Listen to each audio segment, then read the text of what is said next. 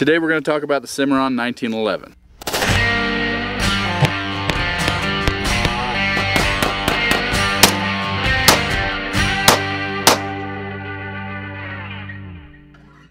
And since we're going to talk about an automatic pistol, I better change my look so that the keyboard commandos will take me seriously.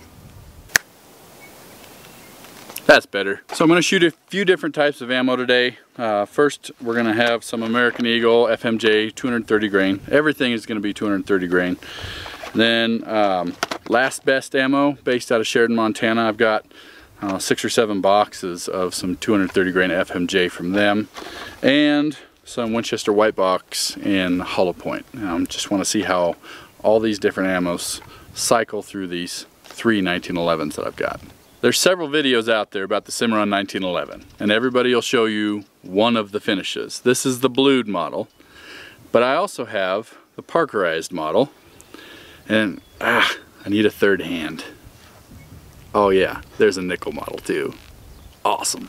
This 1911 from Cimarron was built for the Wild Bunch matches with the Single Action Shooting Society. It's supposed to be a World War I-esque handgun. Cimarron did a really good job of getting that. However, there are going to be quite a few people that complain about the fact that it is a combination of a 1911 and a 1911A1. And the simplest way to break down the whole debate of whether it's a 1911 or a 1911A1 is to just say it's a 1911 frame and the rest of the parts are 1911A1s. Now, if you wanted to convert this gun to where it was more true to the original 1911 World War I pistol, you can change about $50 worth of parts.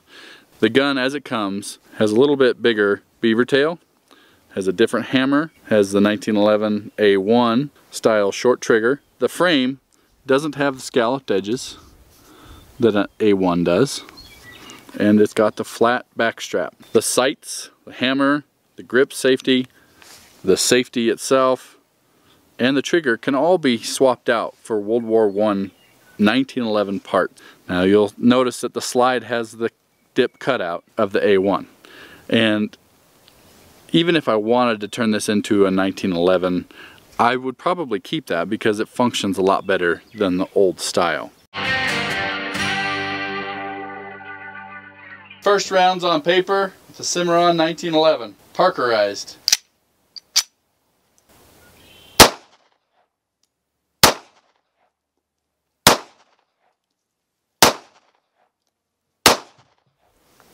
First rounds on paper for the Cimarron 1911, blued.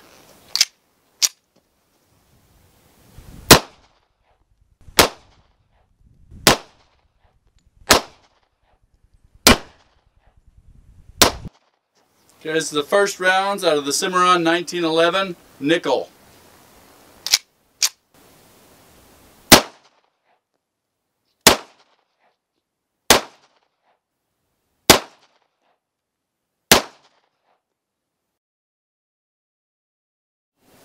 We've shot all 3 of these 1911s from Cimarron firearms, and they worked flawlessly. We didn't have one malfunction. We ran 3 different types of ammo through them, and not a hiccup. I'm not a 1911 connoisseur, but I am definitely a student, and I'm trying to learn a lot about them and how to shoot them correctly. I've had a lot of fun with these Cimarron 1911s, and I've really enjoyed the historical aspect. Now, like I said earlier, it's not exactly a regular 1911 from World War I, and it's not exactly a 1911A1 from World War II. It's a combination of both of those guns. If you want to make it a World War I type gun, you can get all the parts necessary except for the slide. It's a good shooting gun, highly recommend them, and I'm kind of partial to the nickel.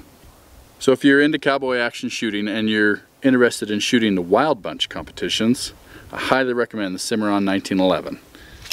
I really appreciate Cimarron Firearms sending out all 3 versions of their 1911 pistols for me to test and evaluate. Of the 3 finishes, I like the blued the best. Now, to me, that's just the most traditional looking.